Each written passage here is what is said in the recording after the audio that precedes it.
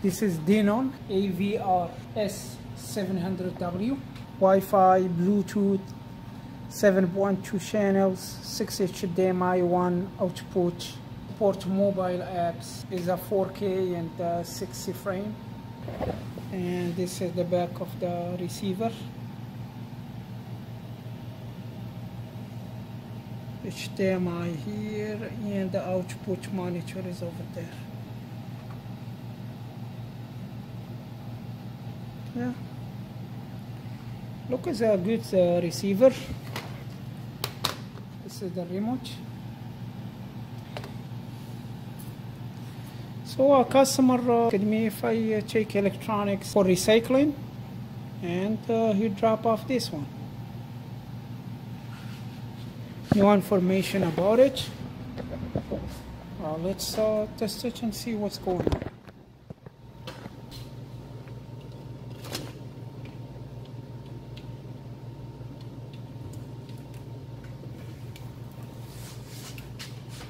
So there is a standby light.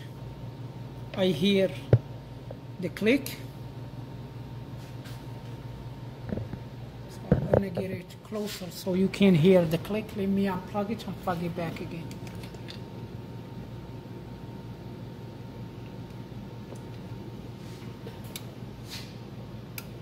So you hear that click.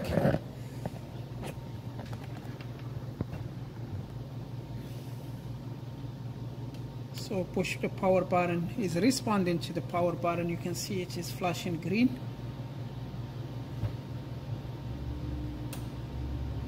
I hear the second click for the output speakers. It stay green. I don't see anything on the display here. So let's click to the dimmer, because maybe the screen is dim. Still nothing.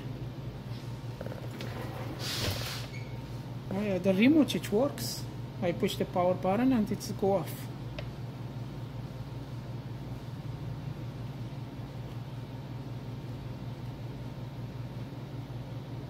Okay. But doesn't want to turn on with the remote. So it did turn off, but didn't want to turn on.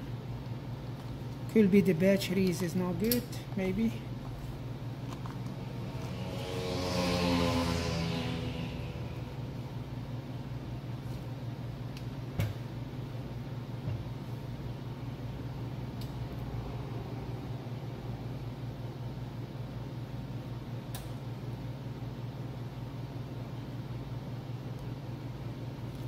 Let's plug our speaker and see what it's doing.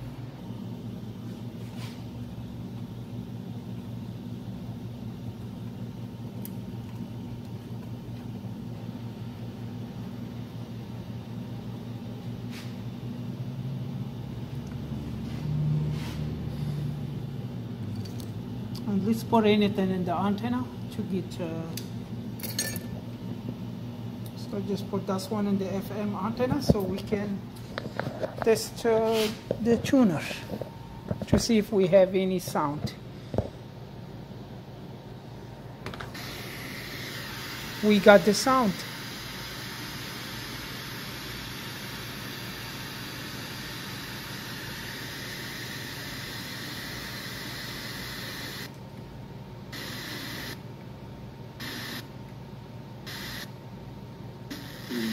Years old. Here's the thing about Bobby James.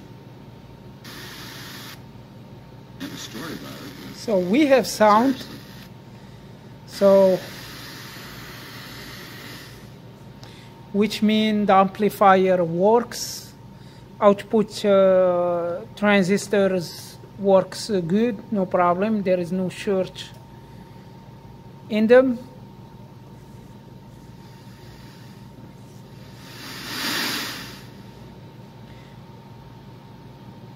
Same as it work. The only problem, it's no display. Yeah, most of the receivers, DVDs, VHS, they use fluorescent screen, the vacuum display, to show the data on the screen.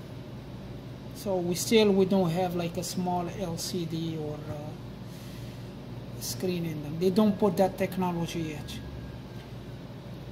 Yeah, these screens, they have a lot of problems. If they get any crack or the glue around the glass, because it should be like a vacuum inside it. If there any air go inside it, it's gonna stop working, because it should be like a vacuum to allow the electrons is travel between the cathode and the anode. So let's take it apart.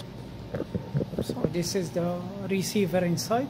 There is 2 flex cables coming from the board to the front control board, control buttons, and the display.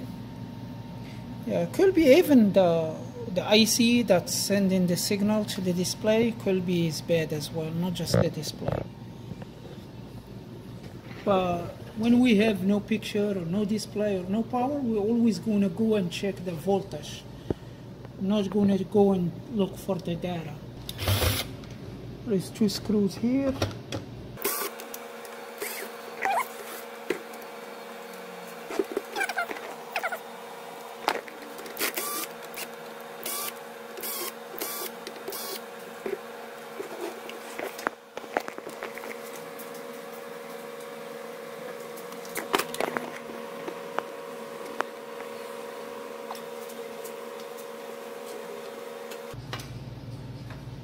So let's remove the flex cables to see if we can get any display. Sometimes it's just a bad connection on the flex cables.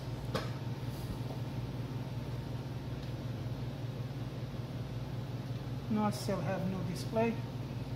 Let me disconnect. I'm gonna unplug it.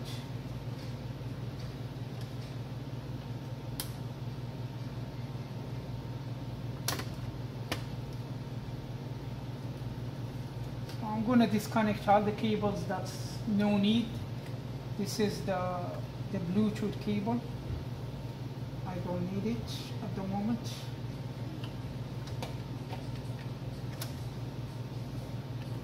This cable here is for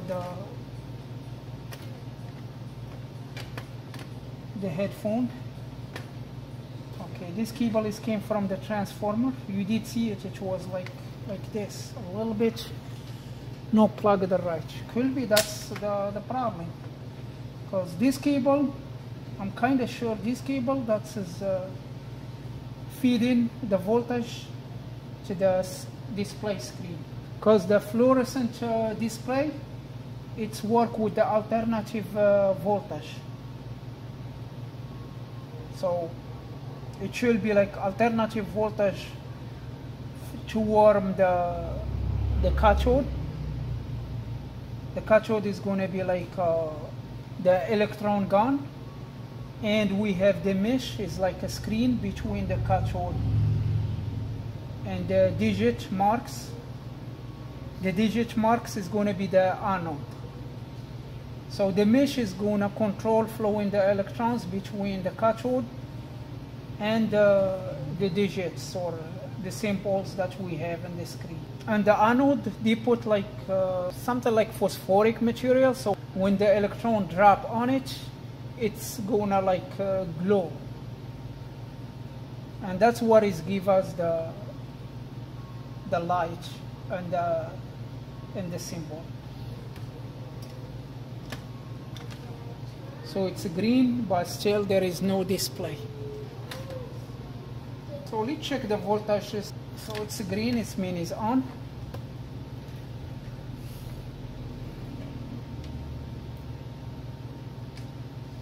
Okay, the voltages between the 2 white cables we have shall be alternative. We have 35 volt, so that's kind of good. And here we have 5 volt.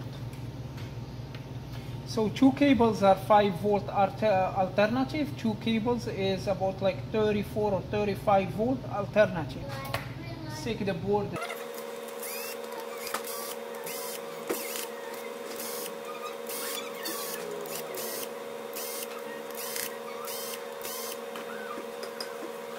This is what I know about this screen, just to share it with you, and you know what I am looking about.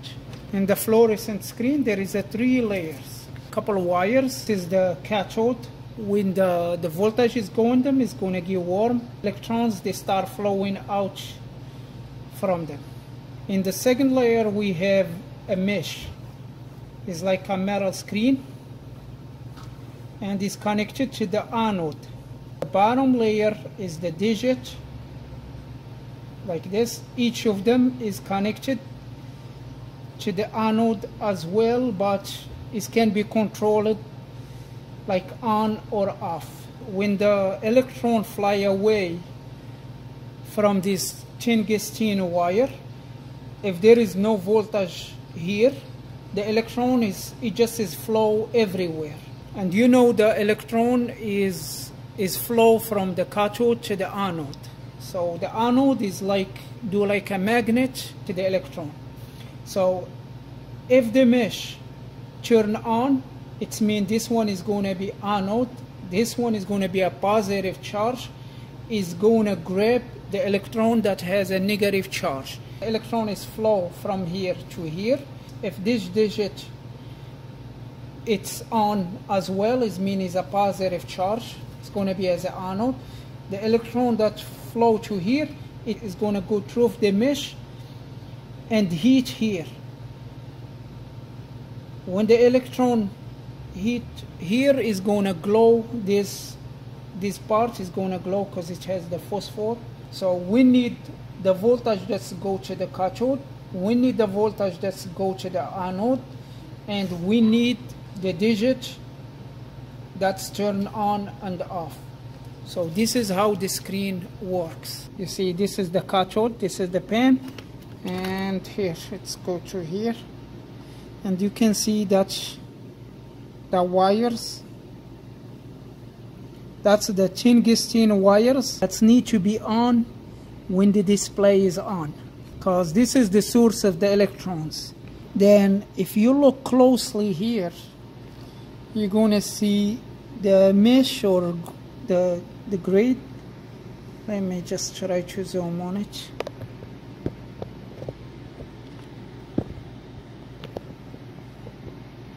Okay, you can see the dot, that's the mesh. You see all these dots? That's the grid. And we have the digit, the white one. That's the symbols that has like covered by the phosphoric material. Yeah, I don't see the IC here that's controlling which digit is going to go on or which symbol.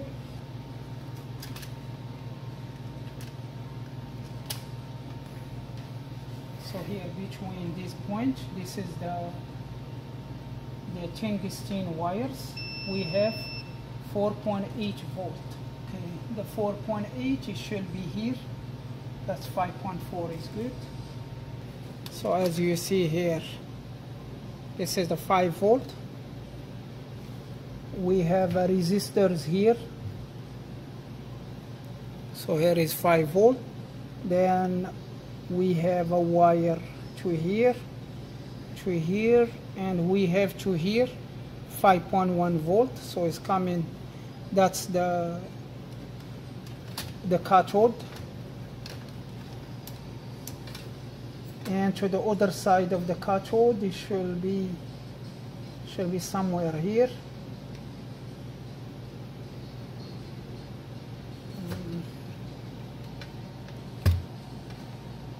Yep, that's the cathode from here to here. So from here to here, we have 4 volt. So the first part, here, for that wires, we have the voltage.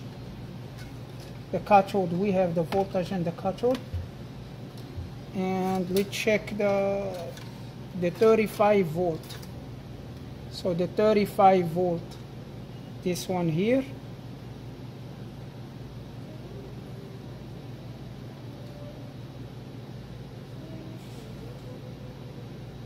So must be this is a ground.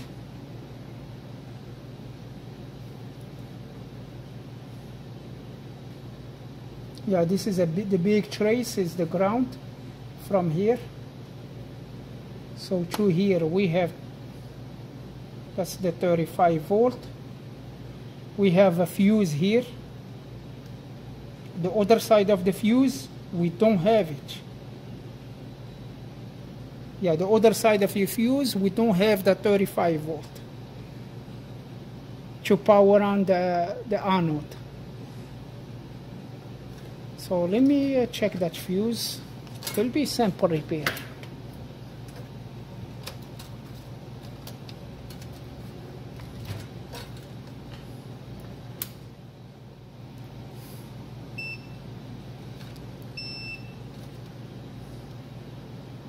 Yeah, the fuse is open. You know what? Let me or before I do anything, let me check why the fuse is open. We have a diode here. So this is a diode. Is it shorted? No, the diode is not short. So from the diode we have a capacitor here. Do we have a short in the capacitor? No, the capacitor was charged. That's why it was given on. We have a resistor here. So basically we have no short from here to the ground to here or to here. We have no short that's make the fuse go open.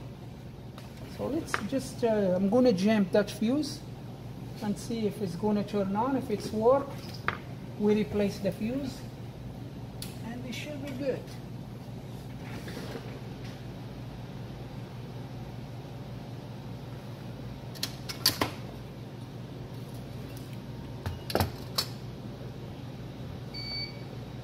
Now we make just a jumper to test. Just very tiny wire as a jumper.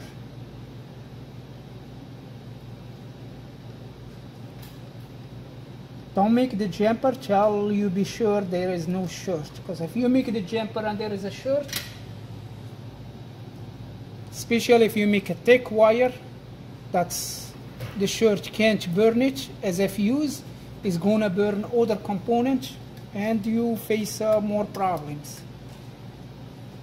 So let's just plug it.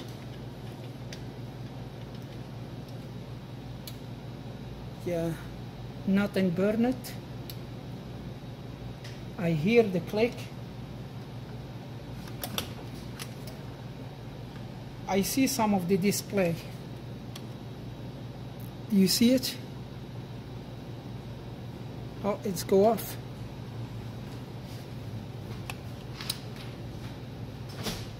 Yeah, it's go off. But we did see a display, right?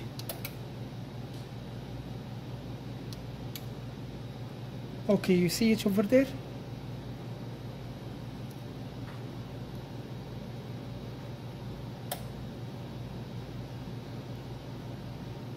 It's maybe because it's moving, that's why. But definitely we have a display.